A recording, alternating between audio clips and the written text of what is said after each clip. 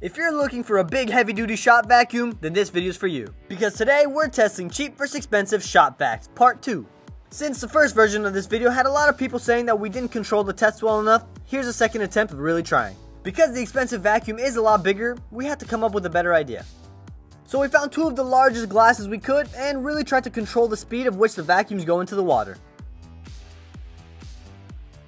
And it seems like for these tests, no matter what, the expensive vacuum is going to take the victory. After the test, expensive one again, but if you guys want to check out the cheap vacuum, it still works.